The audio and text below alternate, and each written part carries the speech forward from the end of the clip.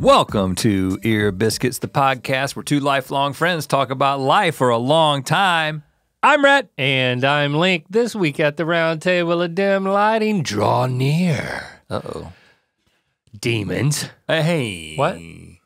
Draw near, people who are interested in hearing about our latest video where we hired an actual true life exorcist / demonologist from TikTok in order to advise and protect us as we play Dungeons and Dragons for the first time in a video that was completely documented on the resurrected, Ooh, interesting. or OG channel, youtube.com/Rhett Link. Yes, this is the second video, which in the producer parlance is 102. Okay, yeah. You know, RLC 102, Rhett Link channel, that's episode 2. the technical basically term for it around these parts. And it's just great to be getting these videos out there, you know? It's like we're trying to, you know, we're not hitting the schedule, but we're trying to do it once a month. And when we hatched this idea, we were very excited about it. But I'm interested to talk about the ideas that the video tees up. You know, so this is not really, there's like, yeah, we'll talk some behind the scenes about how we made the video, but the ideas and the beliefs that we're dancing with in this video, I think there's good conversation to be had in that realm. This is one of the first videos, I would say maybe the first video outside of an Ear Biscuit where we're directly addressing or using something that kind of comes from our faith POV for content. This is something we never did back in the day, right? We didn't know how to go about things, even when we were in the early days making videos and we were still thinking sort of in a like Christian mission mindset, but we were like, we're not gonna do that directly through our video, we're gonna do that through the avenues that our videos create for us. And then of course, we lost our faith and became apostates. And so that particular strategy went out the window. But there were those many years where we were just not talking about what was happening, the loss of faith and all this stuff. Yeah, it was complicated. It didn't translate into content directly. And there's no— or readily. We don't ever intend to make Good Mythical Morning an outlet for these types of things. Like we're not gonna, I'm not, well, you know, we might do something like, okay, we're gonna bring some psychics on to GMM and test them in some fun game or something like that. But it's always just to have fun and to create something lighthearted, and we're not trying to take on controversial subjects and not kind of delve deep into like our perspectives. But this is the first piece of content that the whole thing starts from this because of who we are, where we come from, and the mindset that we bring to something. It kind of sets the stage for exploring this thing in an entertaining way. I'm trying to remember how we came up with the idea. Do you remember? Well, Link, I have evidence. Oh yeah? Because something clicked into place.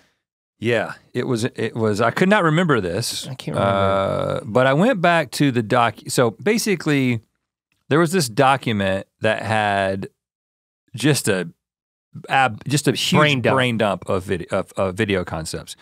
And there was one of them that was called Dungeons and Dragons, and here's what it reads. Growing up in the evangelical church, we were convinced that any kid playing D&D was regularly communing with the devil. We enter the dungeon and face the dragon. Along the way, we unpack the phenomenon of parents and specific cultures spewing misinformation based on fear and lack of understanding. So it was like, you know. Is that it? So that was the D&D idea. That was the pitch? It wasn't really a pitch, you know. It's just like I had this long list of things that was just like, most of them weren't fully formed. And then there was a second list which was less defined, general ideas, and it just says, faith related. Given our public reputation around leaving the Christian faith, this seems like fertile ground. A couple of starter ideas. get to know a Christian who says that they regularly have supernatural experiences, like this TikToker who claims to deal in demons, Demon Eraser. Oh, you had, so. Yeah, so I. Yeah, we were thinking that because you watch all of, and you allude to this in the video, that like the algorithms serve up spiritual there's another really good idea that content. I'm not going to. Oh, you just read another idea? Yeah. Okay. Well, it's written down. Yeah. You can tell me. Yeah. You can remind me of it later. What was I saying? I watch this kind of content. Yeah, so the algorithm gives you more of it, and so there was an idea there of... But there were two separate ideas. Yeah, and it wasn't, can we see an exorcism? But I know that we talked about that, because there are people who will post, you're gonna have to tell me, exorcisms on the internet? You can watch these things. Yeah, so I would say that most of the content that I get served is just like Christian or ex-Christian content in general. Mm-hmm. And you know, I talk about the algorithm in the main video, the Dungeons & Dragons video, but the interesting thing that I found is that the TikTok algorithm knows that I'm an ex-evangelical. Instagram's algorithm is not as sophisticated as the TikTok algorithm, and it thinks that I'm a Christian. Interesting. And so on Instagram, I just get like Christian content, and I watch it because I'm still fascinated. I'm probably gonna make a video about this because it's a phenomenon of people who are no longer a part of it who are still fascinated by it. You're a Christian on Instagram, and you're an ex-believer on TikTok. Yeah. I mean, for me, that's double proof. Life, man. That's proof right there. Because I'll just get like, but you're still watching the sincere Christian content on Instagram. You're just watching it just to keep an eye out, or are you watching the stuff that's a little more entertaining? It's entertaining to me. I'm entertained by it. In fact, Jesse recently tweeted, she was like, my husband loves to watch Christians do takedown videos of him. You. And laugh along the way while she says, I cuss like someone who learned to curse in their 30s. Because she gets so upset about it, and I'm like legitimately, I'm so into it. I love seeing them, the latest thing they've come up with or the way they Somebody's taking their passion and their energy and they're directing it towards taking you down. That's pretty great. Let me just say that I'm for it. It's not just me. The last one I watched was mostly about the fact that you became Topo Chica. Oh, really? And that's your latest, like, boy, you really crossed the line when you did drip drag. Like the sexual deviance that you are now endorsing openly for all the children to completely lose their way. Like you've crossed the line. And meanwhile, I'm over here looking at cat videos, dog videos. And that was the latest one that I watched. Sometimes like wolves or mountain lions trapped in like a snare, and then somebody has to come along and get them out of it. Any drag mountain lions? Nope. Interesting. Nope. I did my thing. I'm good with it. I'm really good with what I did. Well, a lot of people are not. Now I'm moved on to the next thing. One pastor is very not happy about it. Really? Did he cut the footage of it? Yes. Oh, so he paid for the society? No, he cut to the trailer. He showed the trailer from the society. Okay. At first I was like, hold on, this guy posting exclusive society content? This is what a lot of people do. They get enough of it to say that they just want to use it to make a point, but they don't want to sit there and like actually watch the content in its entirety and draw like within a contextual situation, draw a complete conclusion. You know, I've seen enough of this to now, instead of see all of it, and yes, it is behind a paywall, sorry, preacher, whoever you are. But like, and I've seen enough of this to now perpetuate just the conclusions that I'm coming to that are like a little short-sighted. I mean, if you haven't watched the whole thing and yet you're gonna take it down, it's like, come on, at least give me a chance. At least give Topo Chica a chance. Just so you understand, I don't think this pastor watching the entire video is going to change his mind. I think it's only gonna make him more upset. Yeah, maybe he would've, I would have liked for him to see the conversation that I had. I'm sure it wouldn't matter. Okay. You know, I'm sorry. I'm just saying I don't think his mind is open to that. So, but this was two different ideas, right? So, well, yes, I end up watching a lot of this content and I'm just genuinely fascinated by it. And I'm not just the stuff that's about us being taken down, but like I watch a lot of like— Most of it is not about you or us, right? No. Just to be totally clear. Right. I watch a lot of evangelical like deconstruction stuff and then like there's a couple of people that are really good about sort of breaking down certain things. And one of my favorite guys is, I think his name is Dan McClellan, but he's like a Bible scholar and he'll like take something that somebody says and then kind of like give the correct perspective on things. But occasionally this demon stuff will pop up. And the thing that was popping up more often than Demon Eraser was there's an exorcist who's an older guy. I think he's got a church in Arizona, Bob Larson. And this guy's been around for years and he's— Older meaning in his 60s or? Yeah. Okay. And he's like in a church context doing these crazy exorcisms. And his content is just posting the exorcisms. He's got like a cross and he's like placing it on people's heads. And people are convulsing and doing all this crazy stuff. And, you know, so it's like church footage.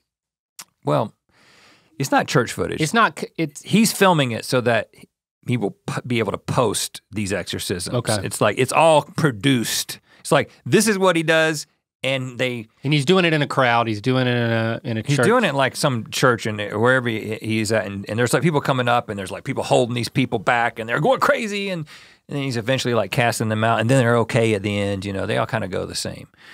So there was that guy, and then I guess Demon Eraser. I'm a demon. It's really, the account is Demon Erasers, but I call Brian the Demon Eraser. Brian is sort of the face of Demon Erasers.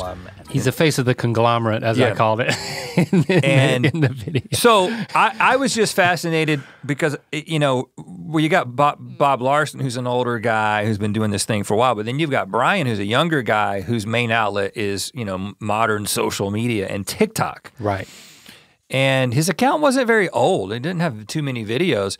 But when we were in one of our brainstorming meetings— You showed Demon Eraser to me. Well, but before that, we were like, oh, we wanted to do the Dungeons and Dragons thing. Everybody was kind of into this idea. And we were like, this is great because the movie's coming out.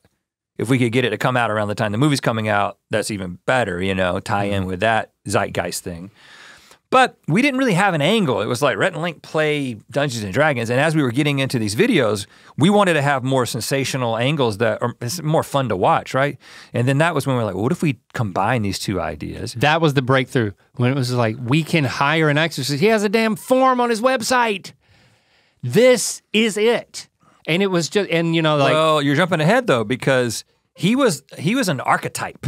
Yeah, we were like, we're gonna get somebody like and you this can, guy. like we talked to the rest of the team, we were like, you guys can research, and if there's somebody else to be found, like we can pick the right person. I never had any idea that he would be A, you know, willing to do it, and B, just up the road in Bakersfield.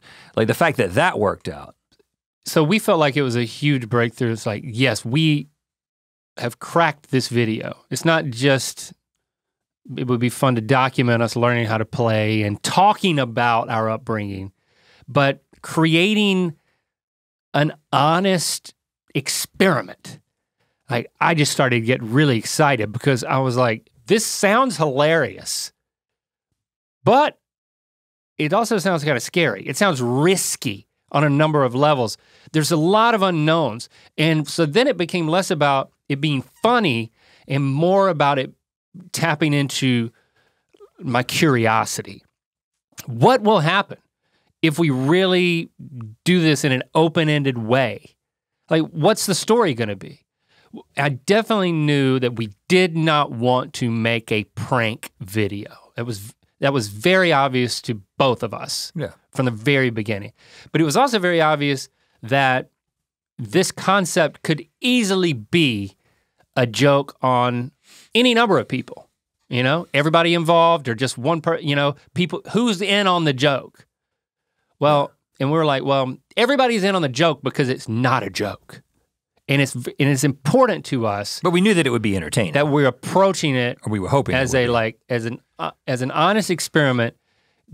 With such a great hook, and yeah, I didn't want to manipulate it. You know, it's like I'm very happy with where we landed with this video. First of all, it's 40 minutes. I'm like more than that, I think. Over 40. But it's like, yeah, we're making things that I think require this amount of time. You know, it feels less like something you can just watch and blow over and forget it ever happened. You know, it's a piece. That's the type of thing that I'm excited about to do too. And we're doing what we did in the first video, which is we're talking about it before it gets released. Right. And so we don't know what people are going to react. So I'll make a couple of predictions that may, now that the video is out when you're watching this, you can tell me if I was right or wrong. And then after that, can we just talk about demons more? Yeah. Okay, good.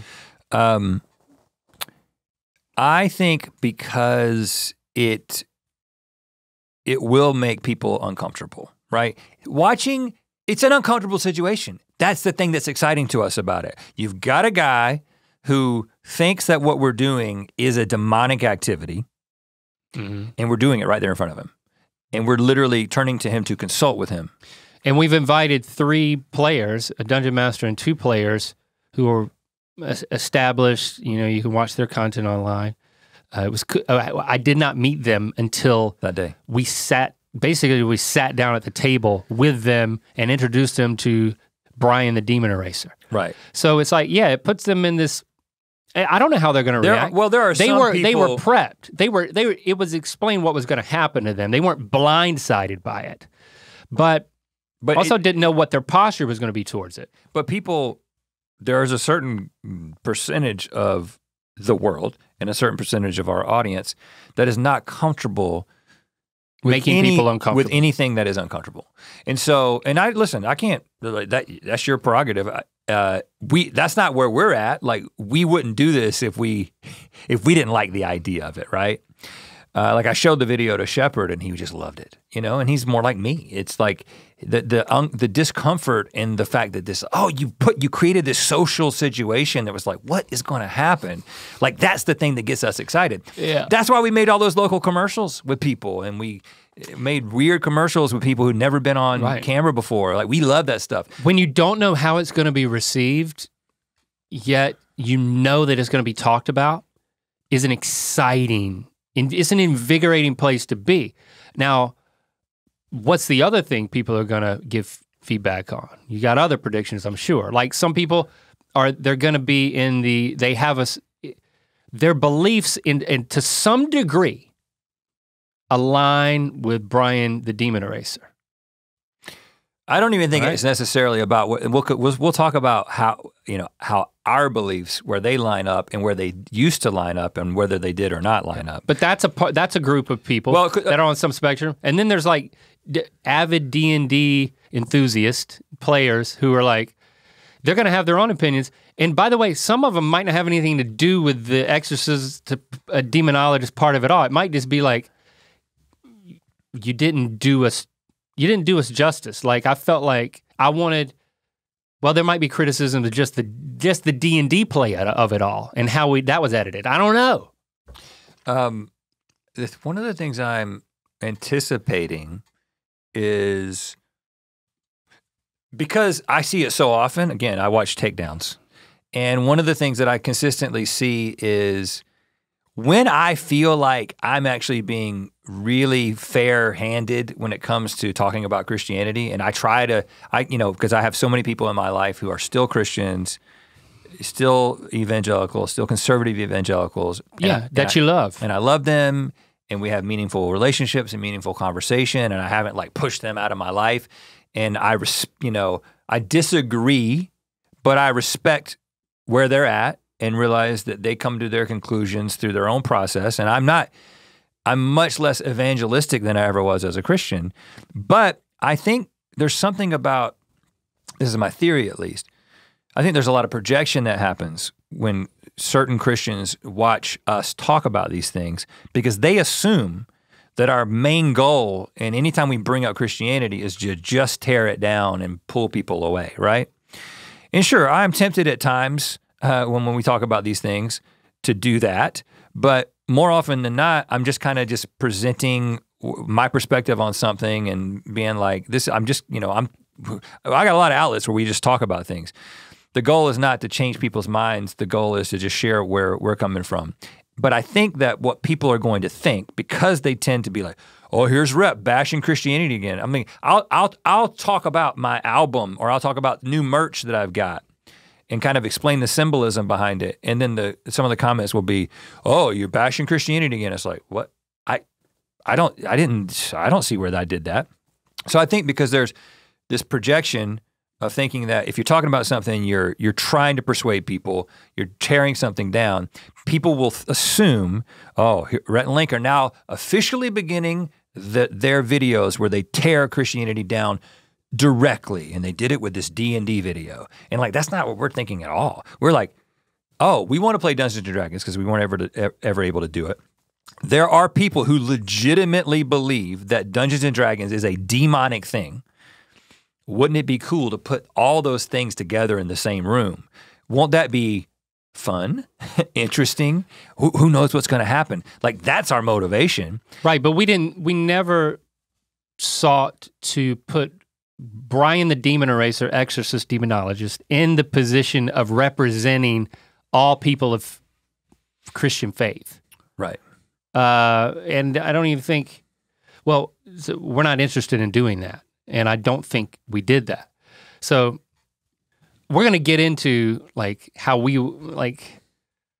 our beliefs interact with everything that was happening. But I do think there's one other group, right? There's the group that's like, you were too sympathetic to this guy. Exactly. So it's like, there's some people who are like, well, you're using him as like a straw man to take down Christianity. Not the case. And then there's other people that's like, you should have gone for the jugular for this guy. You should have made him into a complete butt of the joke. Right. And, you know, we just wanted to present him for who he is, and every member of the audience is just coming to their own conclusions. This is not a propaganda piece in any way, but like, I think that's the other criticism. Oh, you should have taken him down hard. Or there might be people who's like, you gave this guy a platform. Gave him a platform. Now people know about his account. Now people are gonna go there and he's gonna remove their demons. It's like, well, that may happen. I think that could happen. I think ultimately my answer to all of that is that I know where our hearts are at, and I know what our motivation for making the video is, and I'm very comfortable with that. And if I were to get into a place where I tried to anticipate every segment of an audience's, perspective, and anticipate their reaction and try to accommodate their reaction in the content, we would never make any videos. Especially not of this nature, and this is just exciting. I mean, and so we set the foundation, the groundwork with the team to help them understand like the parameters of what we were interested in and everything that we've just talked about. And so then we kind of entrust everyone to do their part. So like just one example, I mean, you could look at anything and see it's not just everybody who touches the video and who's worked on the team like has an impact on every single moment of it. That's another part of the fun of it. But here's one example.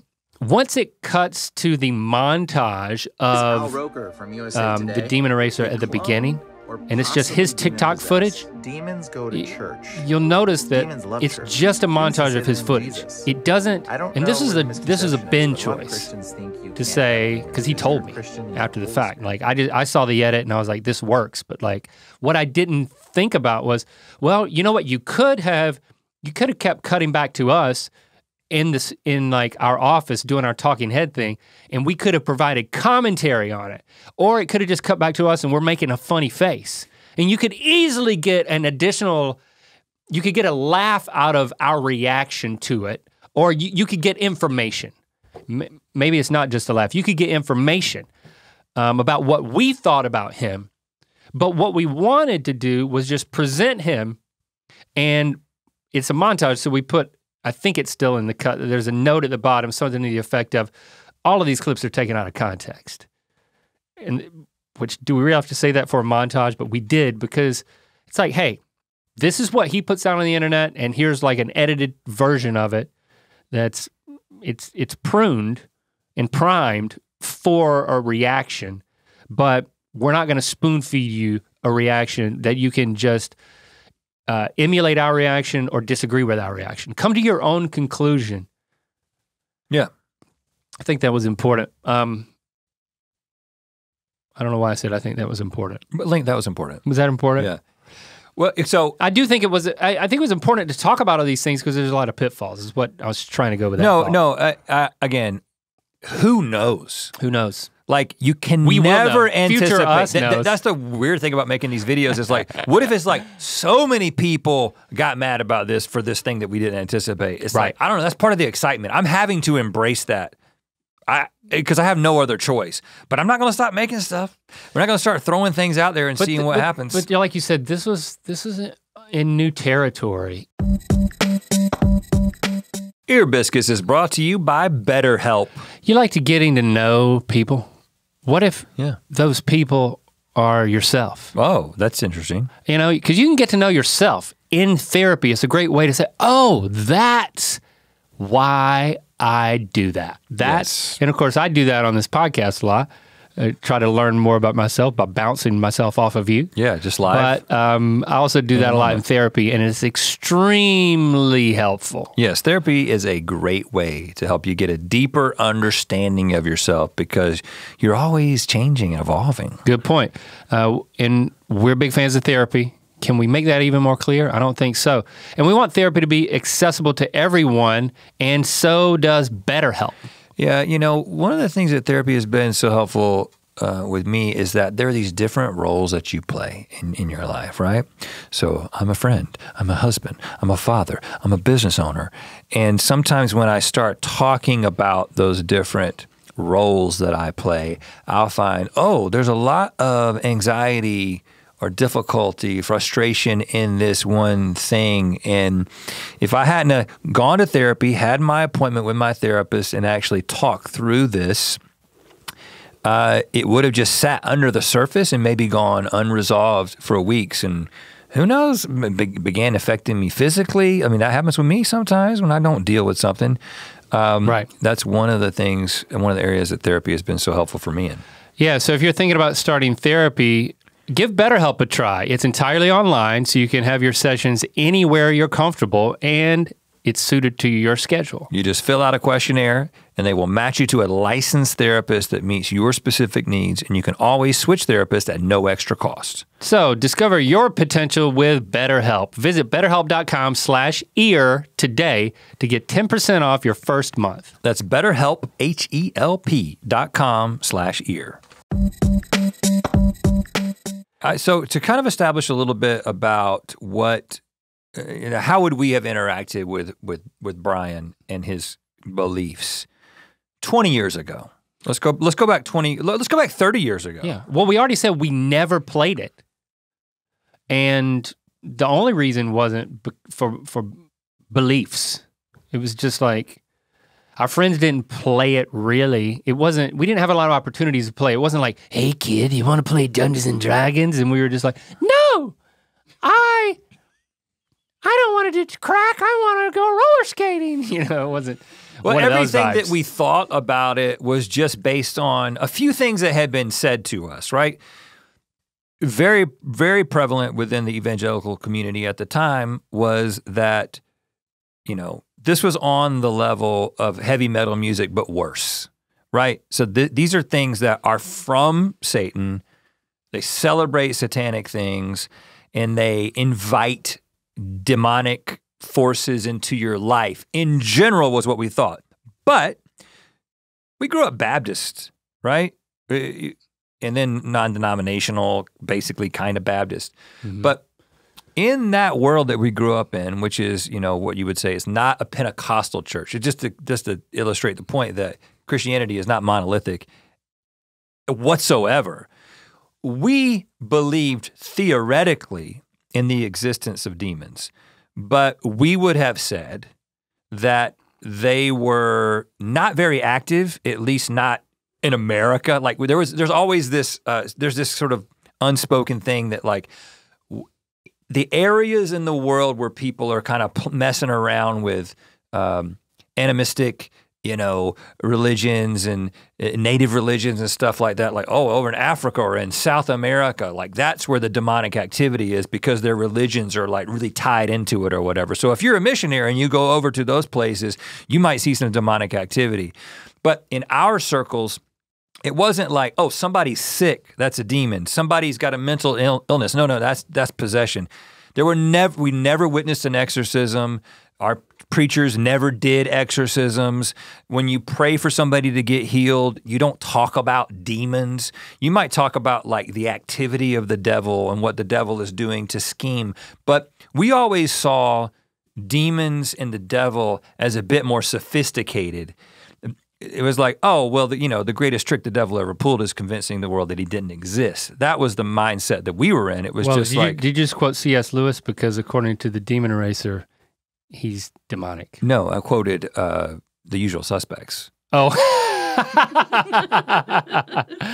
Kevin Spacey to be exact, I think. I thought you were in Mere Christianity. Well, first of all, maybe maybe C.S. Lewis did talk about that. But so we would have said that that there was much more demonic activity at, say, a liberal university where they're teaching things that undermine traditional ideas. That's where the sophistication of the devil is such that he's gonna use the intellectualism of mankind to unravel the godly ways of thinking. That was what we thought. We weren't like, this person's gonna get possessed and we're gonna like throw some holy water on him. Like, no, we thought that was probably BS. Even as Christians, just letting you know, we never delved into this. Demons are super active and they're on people and they're in people. Now, I did know people who thought that and had experiences that we can talk about. Oh, let's talk about that. But one more thing was that we missed the Harry Potter cavalcade when the books first started coming out. It's like we were already too old for that. But in our church environment, the younger kids were discouraged, if not told not to read those books because they referenced things that were of the devil, witchcraft.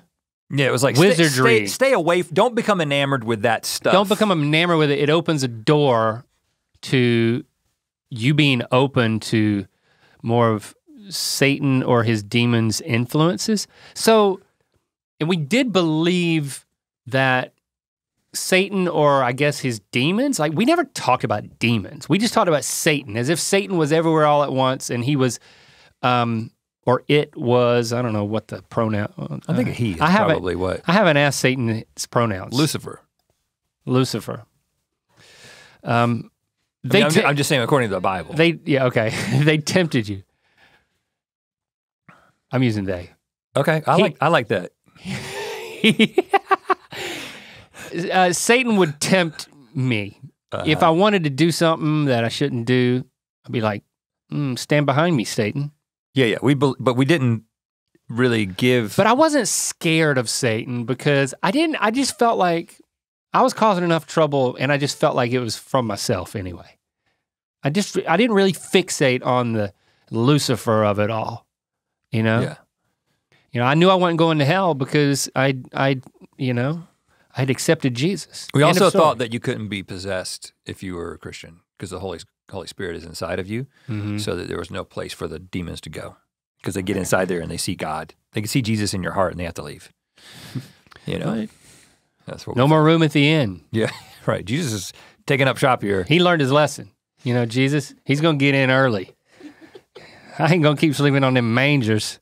A manger is what livestock eat out of. Right. Yeah. Well, yeah. This isn't a Christmas episode. I'm just explaining my joke. Yeah. Usually when you have to explain that Jesus learned his lesson. Yeah, I know, it was great. A pretty good joke. I didn't think you had to explain it. It was great. It was great to begin with. But and I think did Satan approve of that joke? I don't know. Did he tempt me to, am I an agent of Satan in the fact that I made that joke? Some people might believe I am. Oh yeah, lots of people believe that we are. But we did know people who I knew well and I trusted and who I believe are honest, who had experiences with demons, and when they,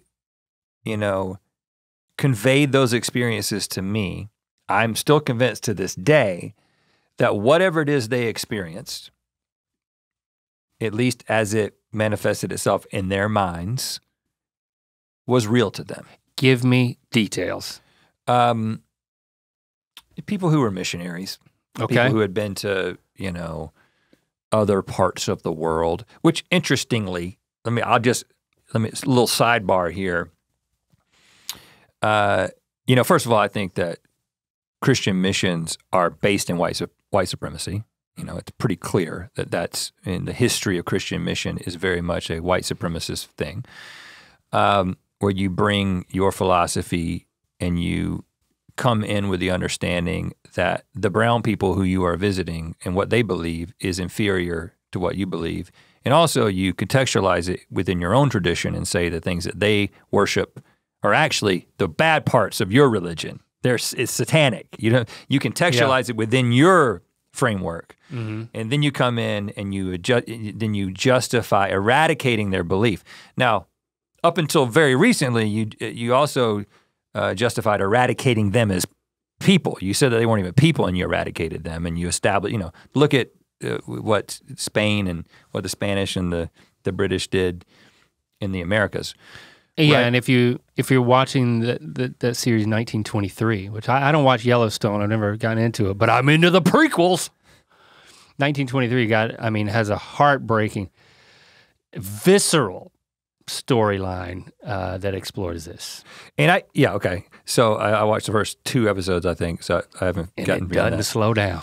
So interestingly, there's so much of this thought and this underlying foundation that still is very active within the church, and this is stuff that I had no idea about when I was a part of it. But hold on, you were telling me about the demons, your missionary friends who saw demons. That's what I'm getting back to. Well, get back to that. I'm setting the stage for it. Good. Because I find it interesting that that you go into these situations where you're interacting with brown and black people and their religions, and you're assuming that what they're all involved in is witchcraft. And so I'm saying that is very racist. It's just very, very racist. Let's just be honest about it. Now you may say, well, my Bible says that, it's either if you're not for God, you're against him. So it's all within the Christian context. And I understand that your worldview, because I had the same worldview in the past, it was all Christian. So it was like everything that wasn't of God was of Satan. But I think it's important to just tease that a little bit and question that and challenge that a little bit. Because the fact is that when you come into a place and the assumption is that what these people are doing and all their rituals and all their background and their culture, which is who they are, it defines who they are, is based in evil. There's so many racist undertones to that. Just a note, okay?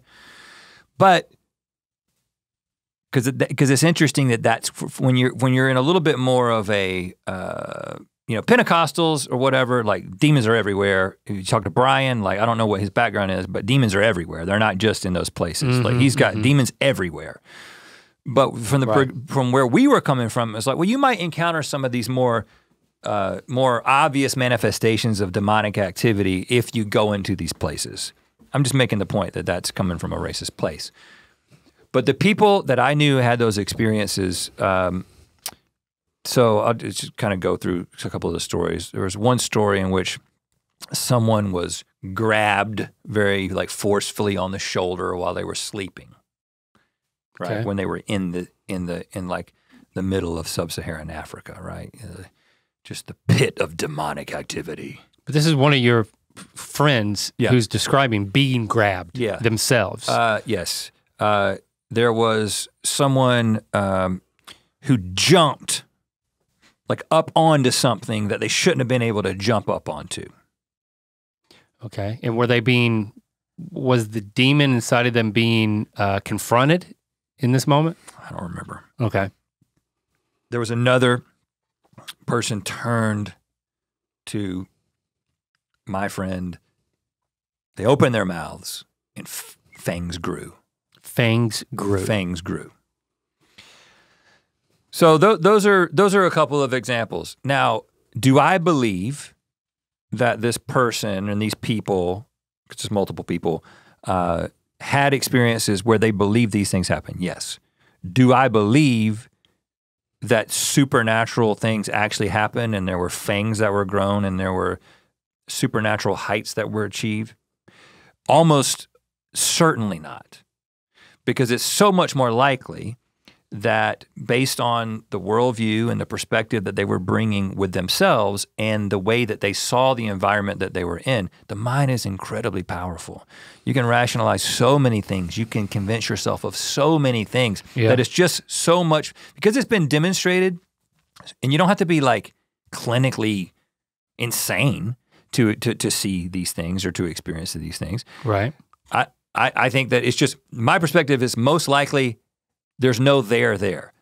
The other option is that maybe there is some there, and there is some supernatural thing that people tap into and experience, but the conclusion that because those things happen and can be experienced by certain people, then it is necessarily true that this one particular perspective on those events, the Christian perspective, is the right one. Like, that's an unnecessary leap. Right, why can't it just be ghosts? Why can't it be a ghost that grabbed you? Or, I mean, the fangs thing, that's a little different. I guess what I'm saying is like I wasn't there, and I'm not saying I may, and I'm still open to being able to experience something that is a clear, and we've talked about this in my deconstruction update, that I'm open to experiencing quote unquote supernatural things or things that are beyond our understanding and things that defy the laws of physics as we currently understand them. And I think the world would be a cooler, more interesting place if that is the case. But I can't prove it, and I definitely can't experience it and then base my beliefs or endorse a belief system based on my experience, because my experience is too unreliable. And so because my experience is too unreliable, I don't think that someone else's experience is gonna be more reliable than mine. You know, I'm not gonna be like, okay, well, you experienced that, that's all I needed to hear.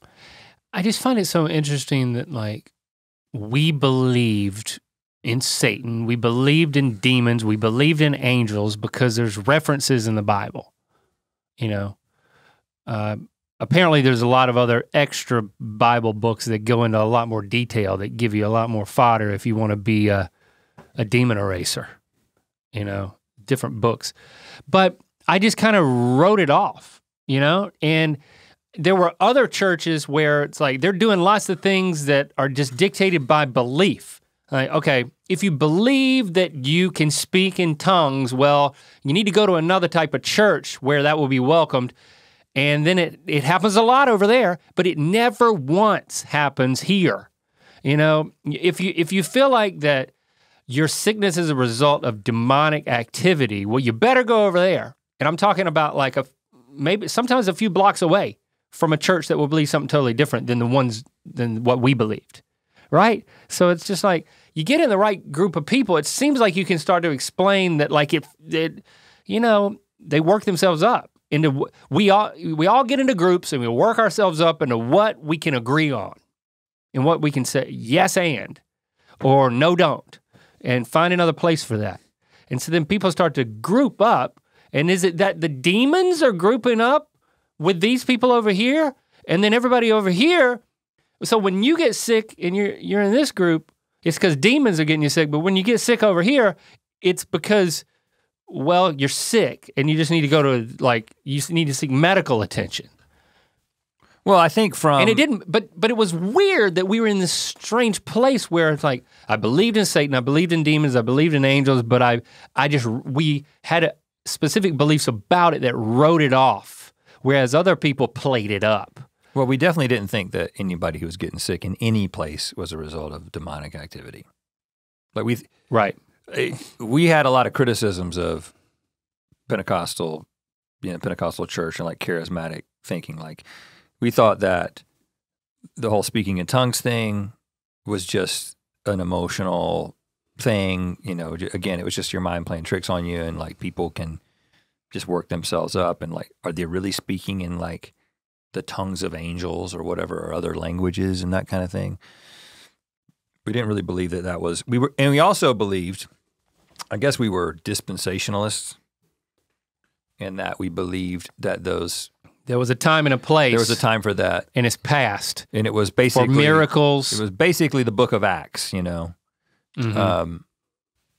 It was that initial— okay. The initial establishing of the church, God would use— it's just so great. Signs and wonders. It's so amazing. I mean, again, it's just an example of how you can rationalize anything. So as a Christian who was looking around and seeing a world that seemed natural, that did not seem supernatural, I didn't see evidence of demons. I didn't see evidence of Satan's activity, at least not in those really like— fangs type of way. This physical manifestation. Again, it was these things happening at a higher level. But because the Bible clearly describes demon possession and demons making people sick and demons being cast out of people and put into pigs that then go off cliffs. Jesus did that. And then there's these things that happen in the book of Acts. Because those things happen and we believe that those are true historical accounts, we had to reconcile those things. And so the way we reconciled them, of course, we didn't reconcile them. Some other apologist, some Bible person did it for us. Developed this idea that there's a dispensation, there's a time in which these things happen, and then it's over. And the reason we don't experience it is because God has changed the way that he works in the world. It's like, come on, guys. Isn't it so clear that you're just making it up as you go along? I mean, I'm sorry, I didn't want to make it about this, but like, I'm just saying it makes you feel that way. It's when I look back on it, I'm like, I mean, come on. Or and it's if you go to a Pentecostal church and you say, I'm really feeling this. I'm going to open my mouth and I'm gonna pray in tongues. I'm gonna do it, and then you go for it and it works. Well, you're in. Yeah. You're in more. And if you go for it and it doesn't work, then it's like you start to think, maybe I need to go somewhere else. And then where I can surround my thinking with a belief structure that makes me feel okay with what I'm not doing. I don't know, it just seems, I don't know. I always tend to go back to this, we all believe what we want to believe. I know I believe what I want to believe. I know that about me. I just know that's a big part of human nature. It's just an impulse, and it's just like you can work some acrobatics. But yeah, so the dispensation of it all, that is the answer for us. That like I didn't worry about demons. I practically didn't believe in demonic activity in my life or in my presence. Yeah. Or in my worldview. When we prayed according to God's will. We talked to God, and of course we would say, if it's your will, Lord, this thing be done, which is a whole different conversation, but we would pray and just ask God to do things. Heal this person. If they got healed, praise God. If they didn't get healed, God, thank you for this experience. You know what's best or whatever. But there was never, if there's a demon here, if there's a cancer demon, can we cast out the cancer demon? Which is, again, what Brian believes. One of the things, and obviously it's very, very clear in the video, but we talked to Brian for a really long time. And basically, I don't even know if this is still in there. The nut demon? She got a peanut demon? Well, I know that the peanut demon allergy demon joke, it's not really a joke, it was just an observation, is still in there, but you said it kind of feels like there's demons everywhere. Yeah. And it almost got to this place where it was like, the world feels a little bit meaningless. Like, is it true? From that, if your perspective is that demons are in everything, and there's so many places, like demons might be in this computer, or if somebody's looked at porn on my computer, boy, it wasn't me. But if somebody's looked at porn on my computer, then there's like a pornea demon on this computer, right? Or my phone. My phone's never seen porn. Why you mean so weird? So there's demons on this phone. There's demons in books. There's demons in rocks. If there's demons everywhere, then God created a world in which the thing that's more real than the senses that he gave you to experience the world is something that's below the surface. I don't know, man. And the thing that you talked about was, or I think we did keep this in the video where it was like, is it that like if I were to talk about the spells that I was casting and I'm talking about them in a confession to make to the group way as if it's a chemical reaction. That is, I can do magic, but it's not technically magic. It's technically chemistry. You know what I'm saying? Does that mean the demons are like, we're cool? You were talking about, does that fool the demons? Well, and I was doing that because this is what Brian was, I think it's important to talk about like what our position was as we entered the video. And mine was very much like clean slate. Like I'm going into it in this place where I can make myself really open to stuff. I'm like if I'm going to hang out, if I'm going ghost hunting with a ghost hunter, I'm not going in there like some skeptic. I'm going in thinking ghosts are real. I'm gonna see one. I spent the night at a haunted hotel, and I was trying to make stuff happen. Like I was like, I'm open to it. Ghost, if you're here, show yourself to me. Like, and I'm open to it, man. Like I want to see it. It's just more fun to live that way for me, right? So I was able to, I don't know where you were at, but I was able to put myself in a position where it was like, all right, I'm going into the situation thinking that anything that I have thought about this previously is, I'm throwing it out the window, and like this guy has this very specific perspective. We're bringing him in, we're saying that he's gonna kind of advise us, and these people are doing this thing. They're gonna be a little bit uncomfortable with this guy talking about demon stuff, but we're going for it. But it just really early in the process, it became very evident to me that we were just playing a game. Right. I never thought that demons might show up. I didn't think that he was going to say, don't do that. I thought he might say, I sense there's a demon here. You know, more of like what a psychic who was channeling somebody. Like someone with the S name is trying to get through to someone about a pendant. Does anyone here have a relative with an S name? You know, a medium. He doesn't do that. But he didn't. Well, he would directly condemn that.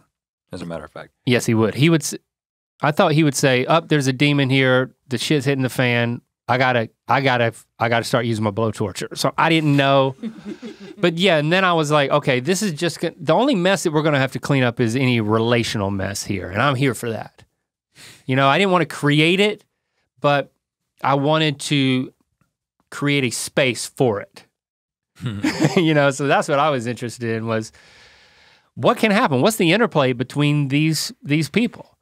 And I was happy with where it landed because I felt like the approach was honest and the results were pretty honest. The fact that like we played the game, nobody was ultra offended on either side of it. And I don't know how many sides there actually were. Maybe at least 3. But I don't know, somehow everybody was kind of brought a little bit closer together.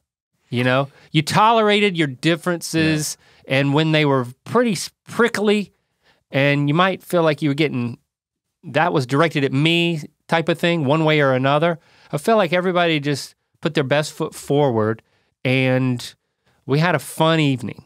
Well, and to his credit, Brian, here's the thing about Brian, is that yes, he believes very, very honestly and sincerely that demons are very active. And that Dungeons and Dragons is not a good thing to play. Right. But even though he believes that, and he will tell you this is what he's basing that on, and he's not a jerk about it. He's not a jerk about it. You know, and he's not, he was not judgmental in the sense that he's judging the things that are happening and saying, well, that's a demon or that's not a demon. But at no point did I feel, and I appreciate this about him, personally judged. And I don't think that he said anything I mean, obviously just the fact that he believes these things, there's inherent judgment in that. If you're somebody who's like based your like professional career on D&D, like the people that we had there. So there's some implied judgment.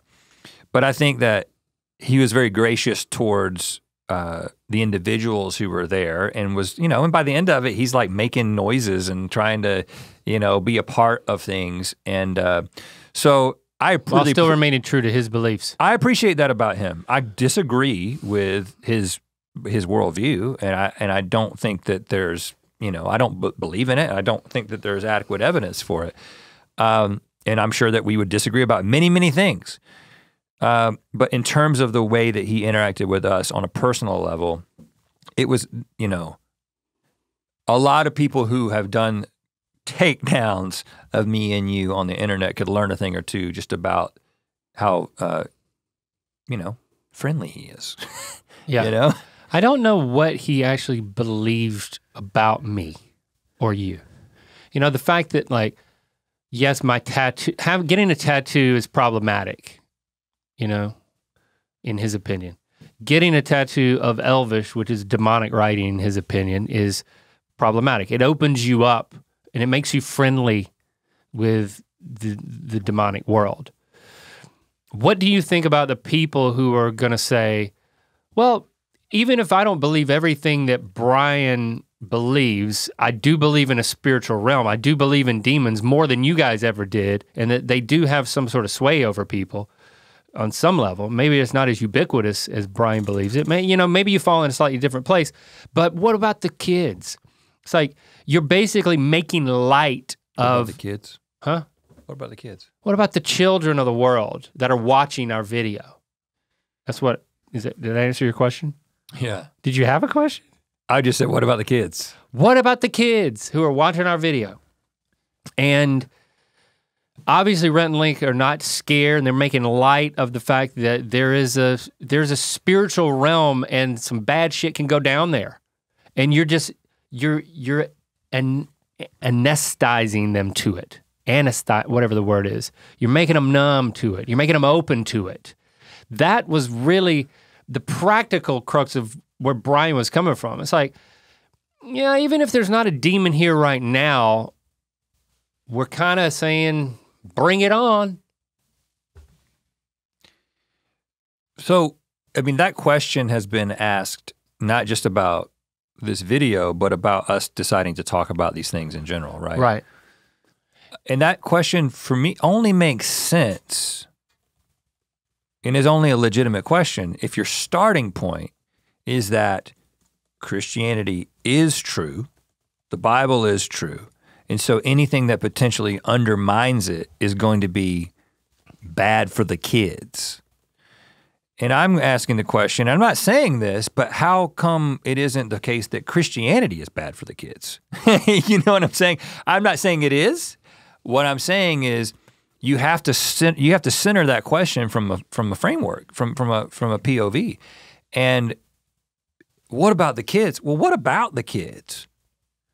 Is it better for the kids to grow up thinking that Dungeons and Dragons is a fun game powered by human imagination and cooperation?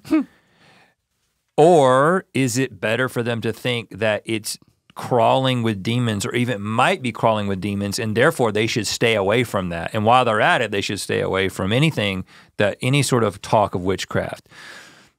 Why?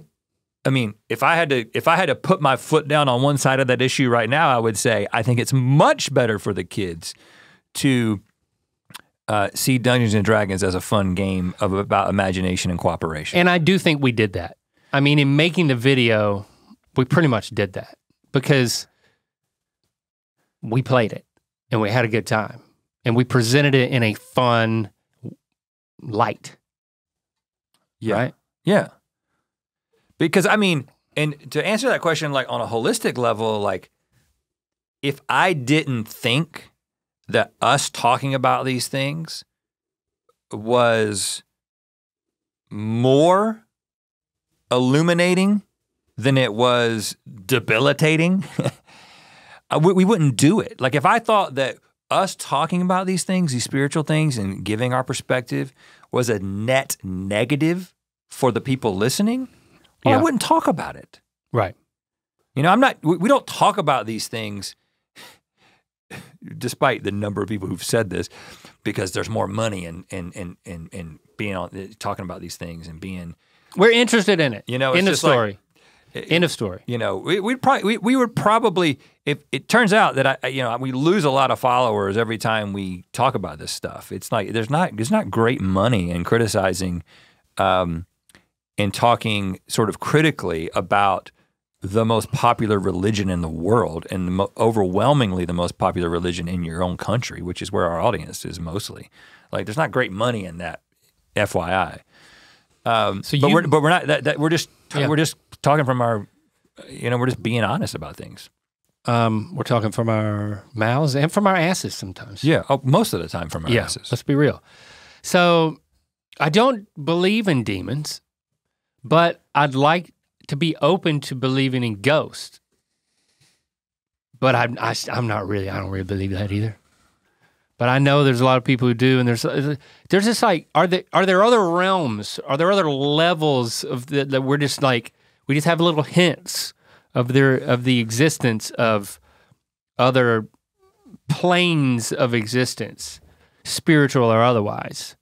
Well, if there are other planes of existence that, through some sense that we don't yet quite understand, we have the ability to tap into, and some people have the ability to tap into it more readily than others, then if that's true, which I'm very open to that being a possibility. When we talk about creativity, we're talking about receiving creative ideas from some external source. I mean, we use the term spiritual or supernatural because it's beyond just the physical, a materialistic understanding of the world.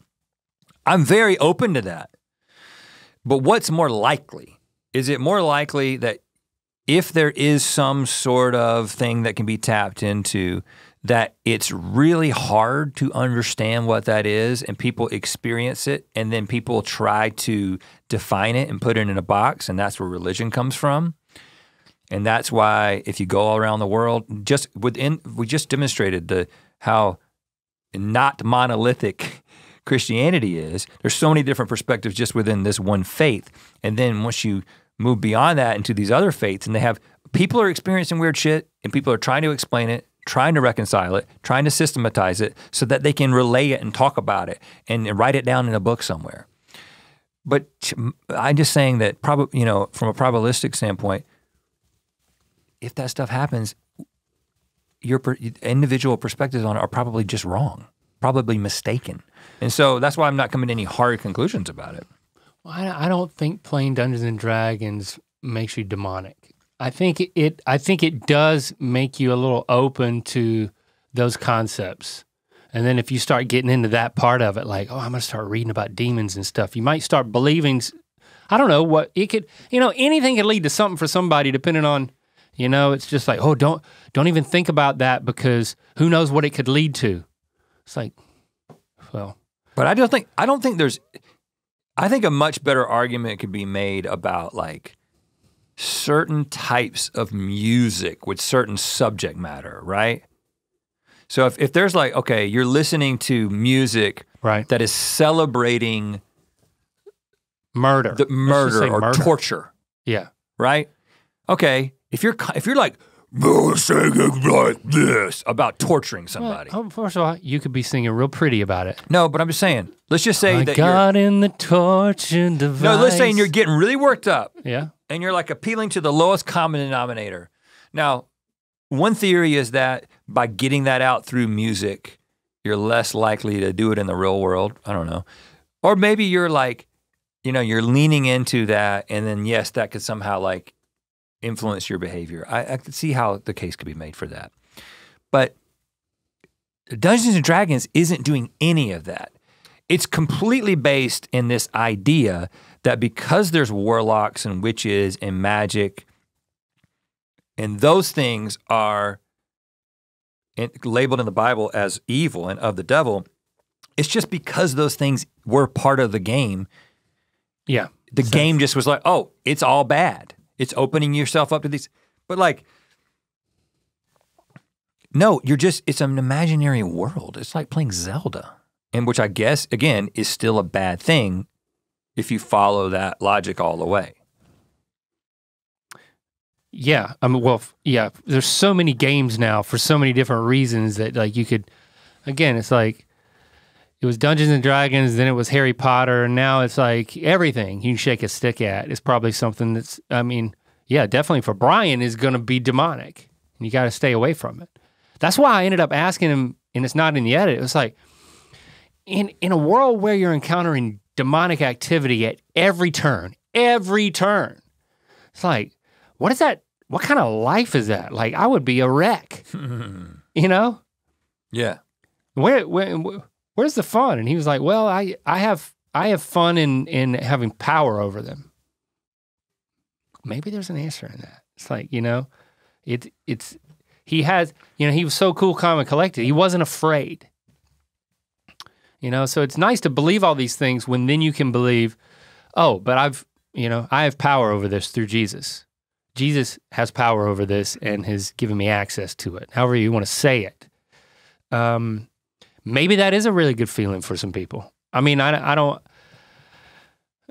our video, and now at this point, I don't want to either like start to psychoanalyze any more of like what draws people to certain beliefs, whether it's like Brian's belief system or people who play Dungeons and Dragons. Well, but it's, I mean, first of all, humans, has been reinforced through many, many generations that it's beneficial to attach some sort of agency or some sort of reason to things that you don't understand, like to define things, right? Like there's a survival advantage to believing that there's a lion in the bushes when you hear something move, right? Like that you actually gain a survival advantage by extrapolating and defining. And most people, and we're two of them, by the way, because we're people. I'd say all people we are. Have a tendency to want to just, like not just rest in this uncertainty. Like I don't know what Brian's day to day is, but like he wakes up and goes throughout his day, and there's no uncertainty for him, at least as he communicates or on the surface, of like the things that he experienced. It's just like, that's a demon, and this is a demon, that's a demon. And I'm kind of living in a place where it's like, well, I woke up from a nap and had an idea, and then somebody in the next room had the same idea. Well, is there something going on there? I don't know. I'll lean into that a little bit. Like some people are just not comfortable with kind of living in that level of uncertainty where you want to define it, you want to pin it down, because it's just easier to go on with your life if you can just be like, okay, well, I'm gonna establish this. There is a God, and this religion that I'm a part of is true, and it's like let me get these things in place so I can just go on and live my life. And I just think there's a temptation for everybody to sort of come to a conclusion. Like there's a temptation for us, I think, and I can hear it in you in the way that you talk about these things, to just be like, it's all fake. You know what I'm saying? It's just none of this stuff is real. This is all just people's minds playing tricks on them. And it'd be easier to just be like, that's right.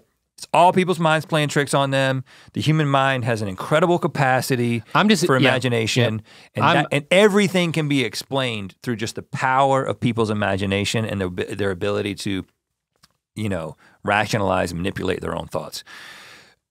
And I'm gonna just be an atheist and just move on with my life. And I'm tempted to do that at times. Oh yeah, it's easy, and that's where unless I make active decisions to be open, that's just where I fall back.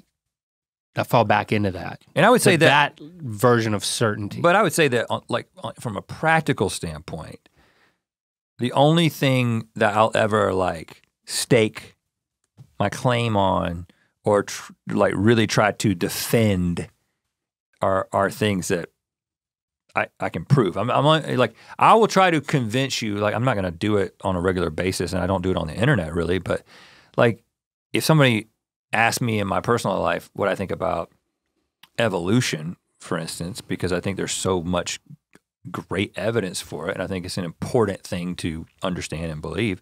I'll talk to them about that because I think that's not a real questionable area. That's like a pretty obvious thing. But like then there's stuff like this, like, well, what's happening when two people have, two twins have some crazy experience across the globe, right? And there's all this evidence of it. It's like, well, I'm not going to say that's their mind playing tricks on them because it seems who are like you to say? Yeah, it seems like it happens right. too often. Who are we to say? And there must be something else going on, or maybe there is. I'm open to that. I'm not going to try to convince you of it, though.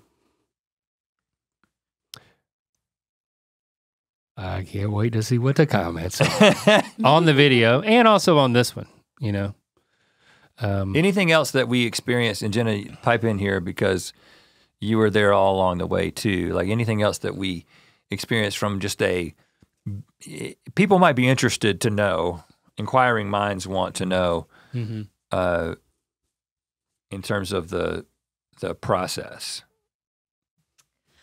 No one was harmed with the lighting of the flamethrower, and no property either. Nope. Everyone was totally fine. Yeah. It's that the flamethrower was originally designed to be done outside, but it was raining. Yes. And so we were like, let's do it in the fireplace. And when it happened, it was very intense. But watching it back, you see just how high the flames leap out of the fireplace up onto like the speaker underneath the TV. And again, it's just a flash of fire. It's not going to do anything. And he seemed to have a lot of control over it. But there was a certain level of trust. He seemed to want to keep doing it. I love the fact that he did it twice. And then that's enough. And then we found that footage that we use at the beginning, which it's like a Canadian television show. Again, I think this is where I think some people would be like, oh, Rhett and Link are trying to tear down the Christians, because like we show this ridiculous video from the 80s and the way that the guy like talks. I think we were talking about his bottom lip being very wet most of the time that he was speaking.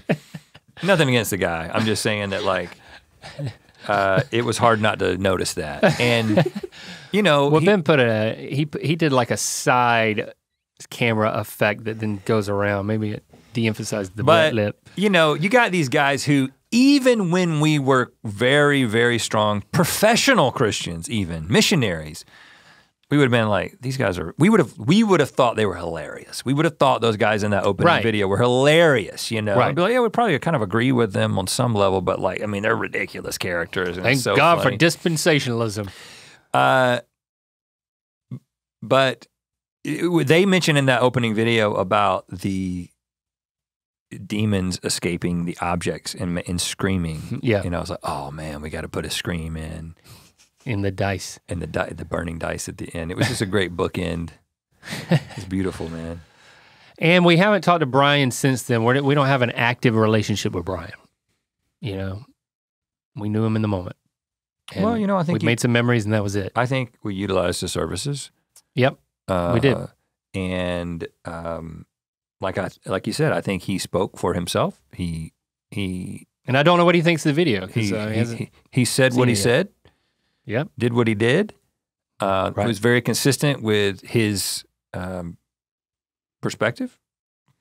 And I'm sure that there are people who are, feel as if they are in need of some sort of help in fighting the demons. Are you in their about to life. recommend Brian? Nope. I'm just saying. As your rec? I'm just saying that it's kind of an inevitable consequence of, hey, we use an exorcist and people know where to find him. So we got, you're going to recommend him and you're going to have equal recommendations. I'm not recommending him. And then you're going to recommend. I'm just saying that it was sort of implied. You can go see where he's at. What's your rec then? My rec is that you play Dungeons and Dragons. Okay. Really, I mean, it was fun. Yeah. And it was, it was a little bit of an interesting introduction to the game. Typically, an exorcist will not be present when you're playing, I would think. It's up to you, though. And the main thing holding me back from it, of course, is that you know, we know people who play on a regular basis, and it is a time commitment. And that is something that we do not have in our lives at this point. Yeah. But maybe at some point we will. I could see how once she really understood the ins and outs of the game, and being with you know, Lamar was a great dungeon master, to see that on display. I know, you know, Science Mike, our friend, is a great dungeon master. We've never seen him in action, but I can kind of imagine how good he would be as well. Yeah. But I think that I highly recommend it. So find your local D&D group, however that's done. Oh, a demon just left you. Another demon just left you. Oh no, I think he was only half out. Is he out now? First sneeze. Yeah, it took 2 sneezes to get him all the way out. His hoofs were caught. He's gonna come back in. No one said bless you. Bless you. Bless you. Brian did say that. When you sneeze, when you yawn, Burp. when you burp, these could be demons coming out of you. And with that, let us know what you think. Hashtag Ear Biscuits wherever hashtags are used, and call in and let us know how the video struck you in this conversation.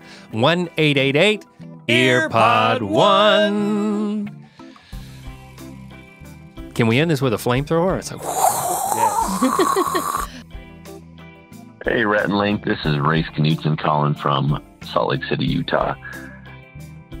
I was listening to the podcast and I jumped in and left a voicemail earlier because I was super excited about Rhett's scuba certification, but I should have listened to the whole thing through because Link's story was so funny and so unfortunate. But I called my wife who works at Park City, and she was confirming that they do incentivize the catching of people who are using someone else's pass. So that is just, all it is just a way for the resort to make more money, really, when it comes down to it, even though it's like, yeah, Link paid for it and he was just sort of, you know, it was, all the passes were paid for by him. He was just taking the day. That's one of their ways to make extra money. So we empathize with you, Link. to watch more Ear Biscuits, click on the playlist on the right. To watch the previous episode of Ear Biscuits, click on the playlist to the left. And don't forget to click on the circular icon to subscribe. If you prefer to listen to this podcast, it's available on all your favorite podcast platforms. Thanks for being your mythical best.